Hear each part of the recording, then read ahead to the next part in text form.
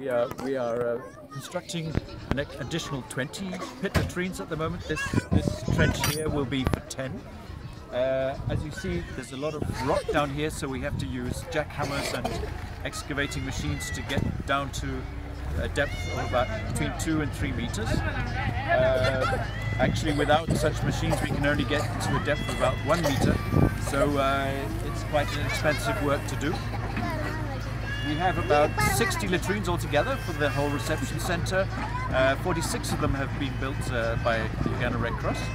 And we are hoping to improve the situation here in the camp, also in terms of collecting of rubbish and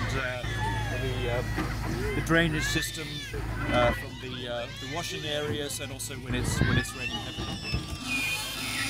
Of course, the sanitation situation here is very difficult to solve, because there are large numbers of people here at any one time.